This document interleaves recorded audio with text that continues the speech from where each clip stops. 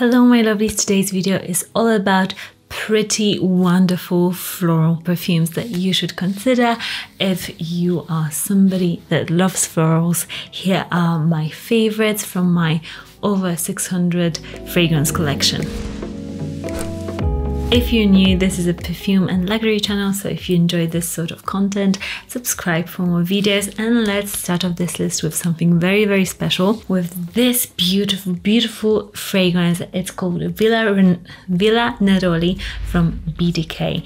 This fragrance is just so pretty and calming. I am a person that doesn't really like many florals. I'm much more of a gourmand or woody fragrance girl, and you guys comment on it like, oh, I can see you're like a gourmand ambery sort of a person. But I do like some florals, and most of them, I have to say, are white florals, this one being no exception. Villa Neroli, calming, just white flowers. It smells very French, it smells so gentle and positive. This scent reminds me of one of my first time fragrances that I fell in love in Scandinavia, and it was M.S. Rue de Varenne. This is very similar vibes and I love it. This is a fragrance that I would wear even to bed because it just doesn't bother me at all. It just melts into your skin, smells so pretty and natural. I adore this scent. Let me know if you have ever tried Villa Neroli. It's just so good and excellent for the summer as well. Next floral is super amazing as well, and I joked with my husband when I wore this the other day that I smell like a rich old lady, but I love it. Like, I adore this scent. It's Danger Essence from Roja. I think one of you said that, oh, is it a men's fragrance? No, so they've got the same names for men's and women's fragrance lines. And then on top of that, it's a bit confusing, I have to admit. They've got Danger Essence, Danger Eau de Parfum, and then Danger Eau de Parfum and Cologne for men, like different concentrations as well. But this is the Essence one, is super just floral, and I love Roja's flowers because I think he must adore flowers. He just puts them into every single scent, and like so many of them. This smells super luxurious, has got this powderiness to the flowers.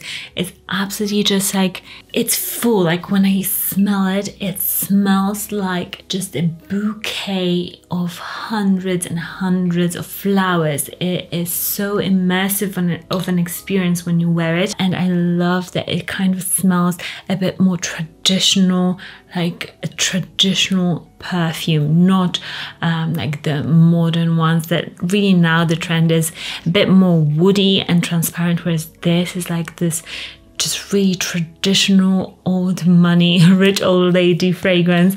But I wear it and I absolutely adore it. The quality is there and it's so good.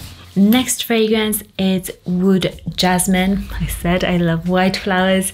This is also a BDK scent. This, okay, I have to say, this is more of a gourmand one, but you know, I was looking at my fragrance collection and I don't actually have that many like straight up light floral scents, but this is one of them that could be squeezed into this list, okay? Don't laugh at me. This is, ooh, apple, cinnamon, jasmine, a tiny bit of jasmine. It is kind of gourmand, okay, I'll have to say, but it's got jasmine in the name, okay, so you have to excuse me if I put it on here. I adore this scent.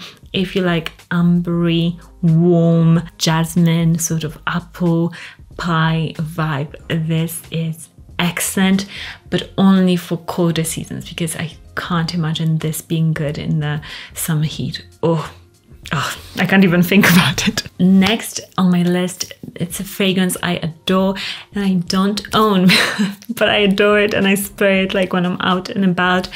It just has always been one of my favorite fragrances, but I'm weird like that. It takes me ages to buy a fragrance, and this is Dior Pure Poison.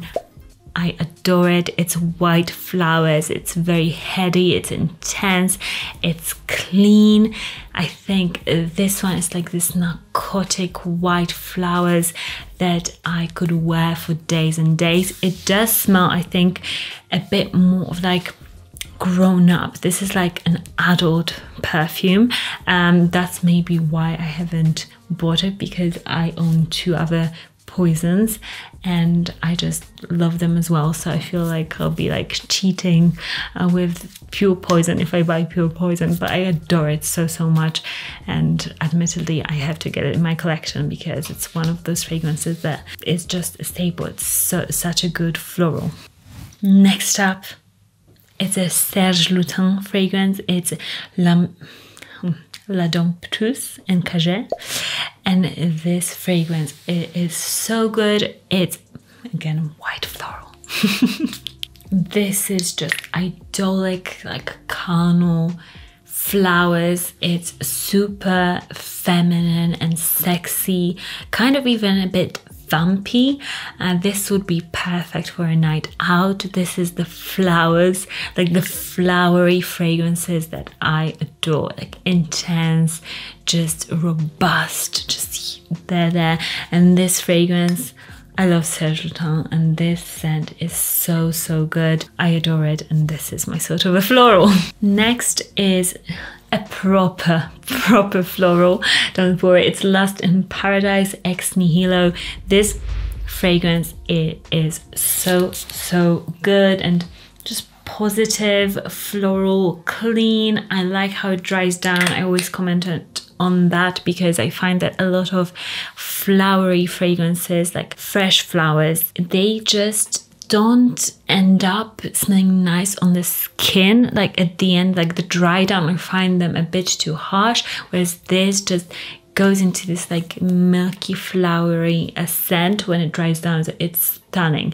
This is like a straight up flowery fragrance that I adore, and together also with Chloe, just the original Chloe, that scent is a very floral fragrance, but it smells clean. And to me, florals are just amazing when they just give you that cleanliness, that they're perfect for every day. I don't know if you guys agree, but I love them for like day-to-day solid staples, and this is what it is to me. This is like an everyday fragrance, not a going out at all, but just like a solid, even if I'm working from home, even if I'm going to work, this will cover me, and they are just a safe bet. Next up is a fragrance that I really love, and it's this one, Hoto from Jeroboam, and it's the Extrait.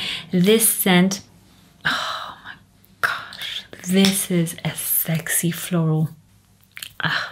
It's lactonic, tuberose, it's a bit animalic even. It's so good, and it's got this tuberose has got something in it. I don't know what it is, but sometimes tuberose kind of smells a bit plasticky, but in the best way. I love when tuberose does that, and it did it for me in the discontinued Tom Ford Orchid Soleil or Tuberose Soleil. It was in the pink bottle, and it did that, and it was so delicious. And in here it does that. I don't know what makes it go like this, but it's got a tiny bit of the same factor to it, and I adore this. This is such a great fragrance if you want something super opulent, sexy, great quality.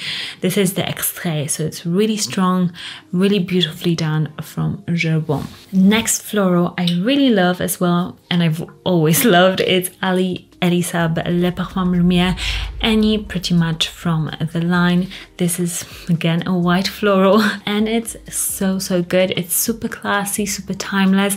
I wore not this bottle because it's a newer flanker, but another one to work a lot because it smells professional but not boring at all. So I love this sort of a vibe. I haven't worn this in a bit because it's dusty, so I have to dust it off and wear it again. But yeah, it's a one that I have in my collection, and you know that if a floral is in my collection, I adore it, and there's not many, so this one is special. And another one that I kind of stretched a little bit because I don't know if it's a straight up floral, but I love it. It's Portrait of the Lady from Frederic Malle. This is a rose scent, so that is why I'm putting it in here. It does have a lot more depth, and I don't think it's like a straight up floral, but to me, this is what makes florals really interesting to me. This is my personal taste. I love rose with oud, or rose with patchouli, or rose with leather. I just like that juxtaposition of like a delicate flower and then like leather, or something really intense and just authoritative, I guess. And this is one of those scents that I adore. This is my sort of a floral. This is a rose that is just pure red in my mind. It's just an intense, beautiful rose with just depth and amazing earthiness as well. So I love this one. And I also love Prada Paradox, which I talk about all the time, so you can just watch one of my other videos to see what I think about it, because I just talk about it all the time. And A La Rose from MFK. He does rose really well. I've got three rose fragrances from his line, and I'm not a rose per se person, but in this French perfume way, amazing. It's crisp, it's clean, perfect for every day, and super happy and positive. Let me know if you've got any recommendations, or what are your favorite floral perfumes that other people may enjoy and love, and I will definitely take some notes, because I need to get more into florals, because I'm just stuck in my ambery ways, but I really love sunflowers and I want to get more into floral fragrances. So let me know your thoughts. I'll see you in the next one. Bye!